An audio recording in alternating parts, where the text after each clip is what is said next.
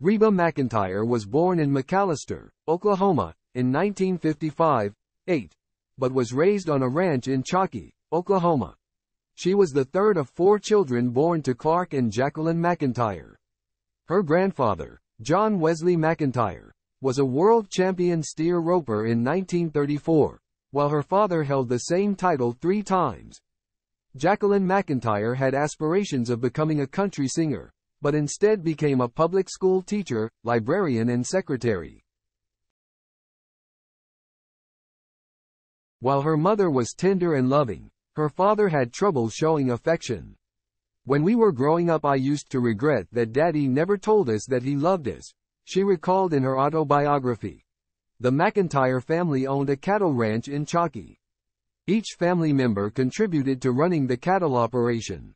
The McEntire children helped with ranch chores before and after school.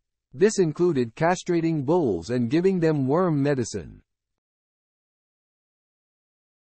The McEntire siblings also developed an interest in singing, which was encouraged by their mother. On car trips to their father's rodeo dates, Jacqueline McEntire taught her children to sing in harmony with one another. Young Reba then started performing at school, beginning in 1st grade when she sang "Away in a Manger" at an elementary school Christmas pageant. By high school, the McEntire siblings had been frequently performing. Together, they formed a trio which they called the Singing McEntires.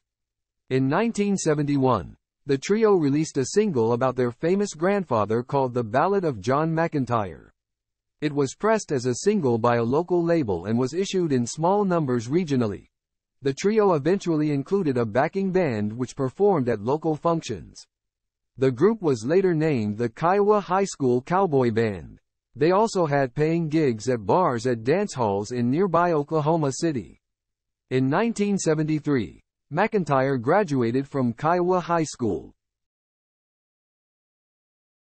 In March 1975, and accompanied by her mother, McEntire embarked on a trip to Nashville, Tennessee, to record a demonstration tape that Steagall hoped to pass along to record labels. Reba McEntire made a fortune for herself through a career in the music industry and as an actress. In 1989, McEntire married her manager, Narvel Blackstock. The country star's fans were stunned to discover that after 26 years of marriage, Blackstock and McEntire were headed for divorce. The settlement cost McEntire a whopping $47.5 million due to her professional ties with her husband.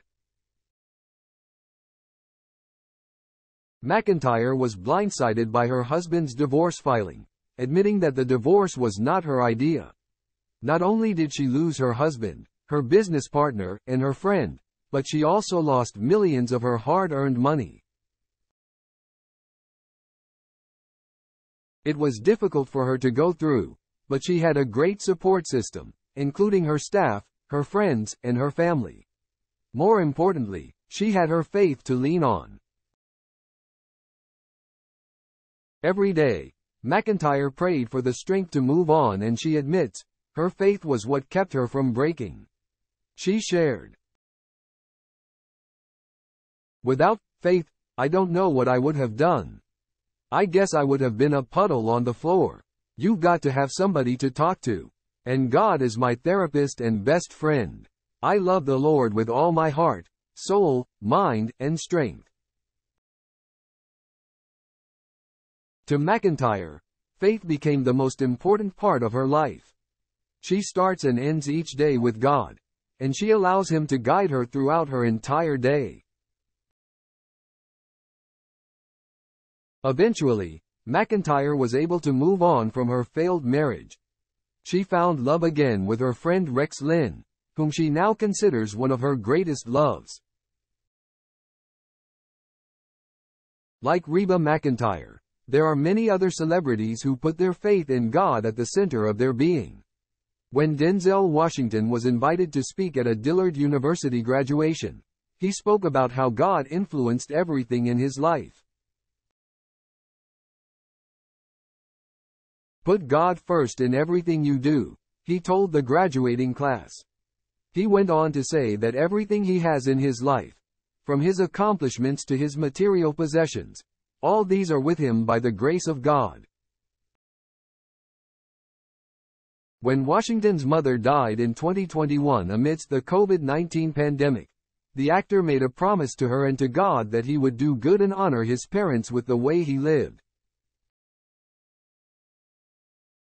His mom played a great part in Washington's life. When he was younger, he would sit in his mom's beauty shop and spend hours there. One day in 1975, a woman by the name of Ruth Green was looking at him through the mirror. She kept staring at him, no matter how many times he looked away. After a while, the woman asked for a piece of paper and scribbled the numbers 1975 and 28 along with the word prophecy. "Boy, you're going to travel the world, and you're going to speak to millions of people," the woman told him then. Angry at the subsequent miscarriages she went through, Underwood asked God to either shut the door or allow her to have a child. The woman turned out to be one of the oldest church members in their town with a known gift of prophecy. She was right to say that one day, Washington would be an influential force in the world, one that spoke to millions of people not only through his craft but with his philanthropic work. Washington also revealed that the number 28 held significance in his life. He was born on the 28th, and so were his wife and first son. 2017 was a difficult year for Carrie Underwood, who realized her life wasn't going according to plan. Her goals that year were simple: to make new music and to have a baby.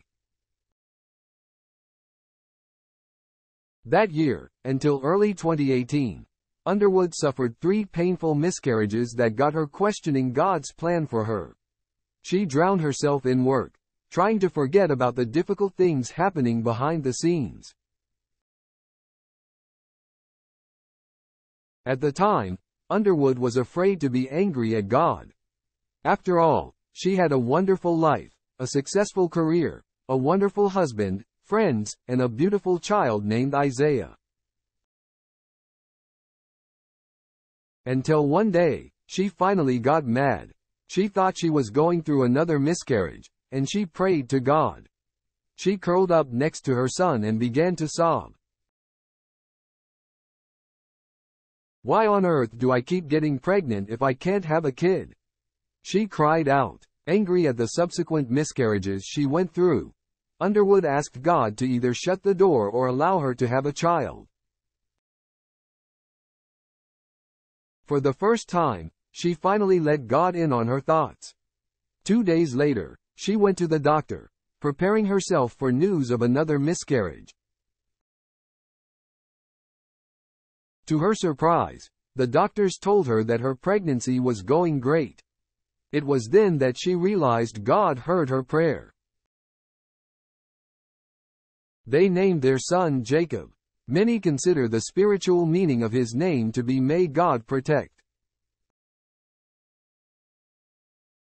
Their eldest, Isaiah, reminds them to pray together as a family every day. Their family constantly has open conversations about God, to the point that Isaiah once told her that he needed to love God more than Underwood loved God.